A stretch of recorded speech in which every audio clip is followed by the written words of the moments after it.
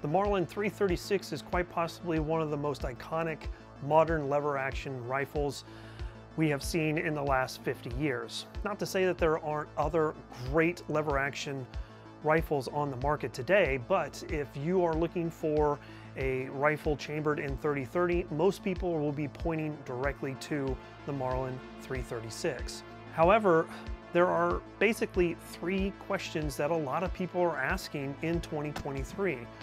Why should I own a lever action? What caliber should I get it in? And is it still viable for home defense? We're going to answer all three of those questions, as well as doing an overview of the Marlin 336 coming up.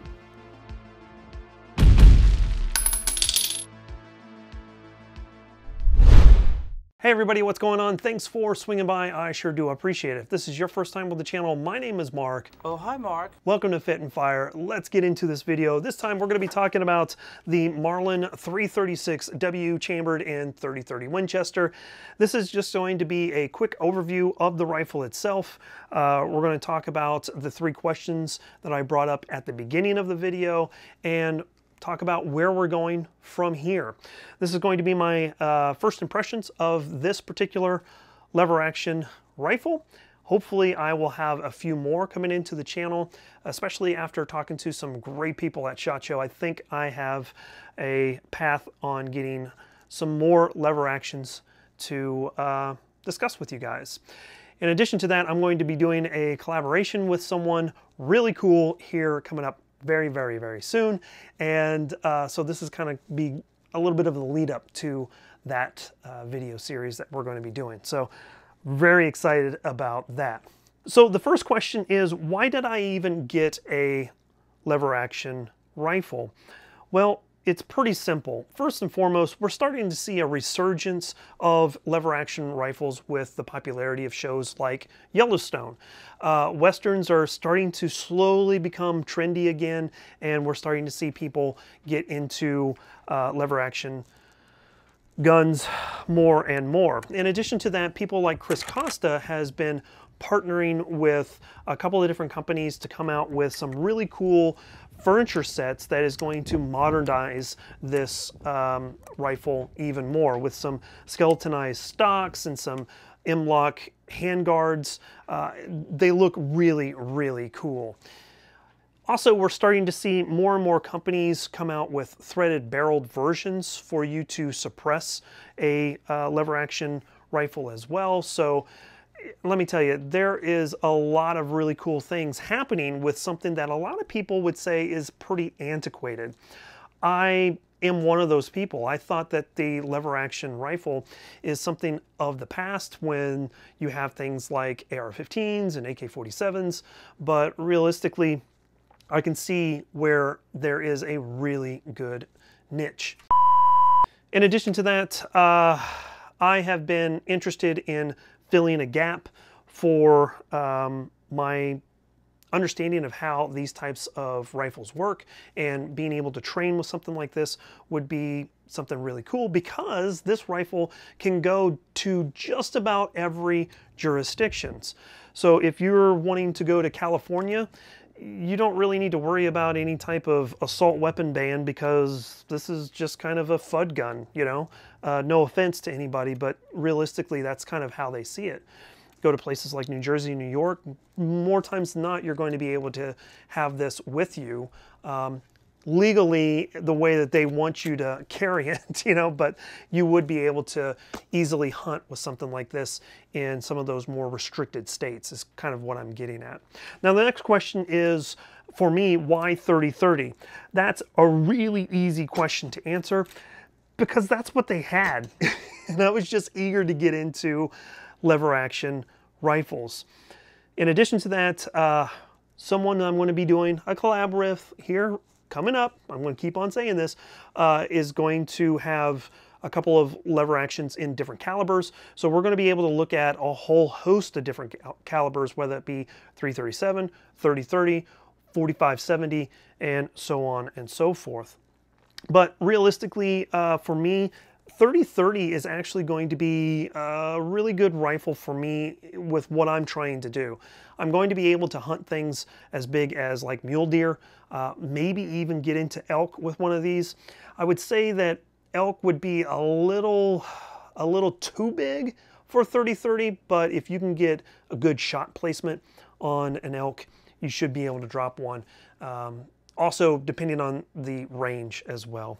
And that's one of the downsides to 30-30 is its effective range is usually going to be 200 yards and in, which does help with a couple of other aspects. We'll talk about that here in just a second. But as far as the caliber goes of what you should get, that's going to be up to you, and it's going to depend on what you need it to do. Is it going to be a hunting rifle? Then you're going to need to look at what type of game you're going to hunt.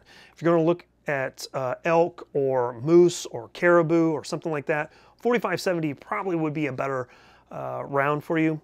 If you're looking at whitetail or mule deer, maybe some antelope, 30-30 is going to be just fine as well. If you're going to look at doing something suppressed for home defense, 357 or 44 Magnum is going to be a viable option as well, because that is not only going to give you the flexibility to either use 44 Special or 38 Special, depending on which one you get, but it's also going to be fairly easy to suppress as well with some of the different models that you have on the market today. And then finally, is the lever gun going to be viable in this day and age? That's a question that you're going to have to answer yourself, because for a lot of people, you know, I'm just going to turn around and grab the first AR or first AK that I have close to me and run that because that's what I'm most familiar with. But for individuals who may be in restricted states, a lever gun may actually be a little bit better for home defense than an AR. Even if you have the ability to own an AR, you know, a lever action in 357 might be a better option for you, especially if you're using personal defense loads as well. So, you know, there's a lot of different aspects that you need to consider, but one of the biggest pieces that this is going to work best on when it comes to whether or not you should own one is its flexibility to go from state to state to state and no one even question it. I mean, to be frankly honest with you, in some states you could just put this in the rear window of your truck and no one's ever going to mess with you. No one's going to ask you a question. They're just going to look at it and be like, ah, yeah, there's a hunting rifle. Big deal. Woo, you know. I don't advise that, but you get where I'm going with it. Those are kind of the aspects of why I'm getting into lever actions, wanting to explore it a little bit more. And there's a couple of other things that I'm going to be getting into here in the future that lever gun might actually be a viable option. Now, moving forward, this rifle is not staying this way. I already have a few upgrades that I'm going to be looking at. I'm going to be looking into utilizing this tapped receiver for certain types of optics.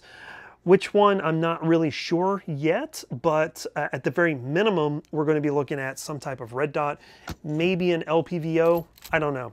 We'll look at that here moving forward, but I will say that I'm excited about the lever action rifle, something that I considered a FUD gun, and maybe I'm just getting older and becoming a FUD myself, I don't know, but realistically, this rifle here has been beautiful, and I've had a lot of fun shooting the 20 rounds through it so far.